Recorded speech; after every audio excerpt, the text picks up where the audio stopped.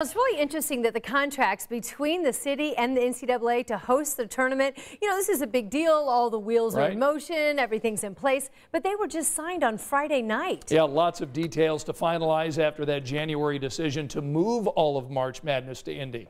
Our Mary Mills got those contracts, and now for you tonight lays out what it took to score the big dance. The NCAA now has exclusive rights to the Indiana Convention Center, where teams will practice in Lucas Oil Stadium, where they'll play through the end of March Madness. That means the NCAA calls the shots on just about everything happening in those two venues, which are run by the city's Capital Improvement Board.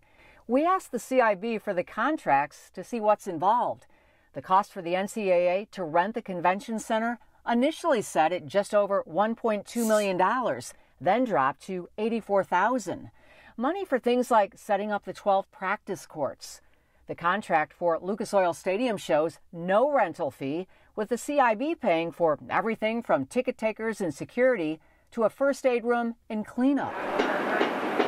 You might remember the court going in. It belongs to the NCAA, but the stadium workers assembled it. The CIB also responsible for all basketball equipment, including state-of-the-art scoreboards, timing devices, game clocks, and a full-time production staff. The city gets all proceeds from food, beverages, and catering, plus most parking revenue, though the NCAA gets 300 spots for charter buses and 400 for personal vehicles. You may be thinking the NCAA is getting a pretty good deal, but for years, other large events like the Super Bowl and NRA convention have also received incentives to come here.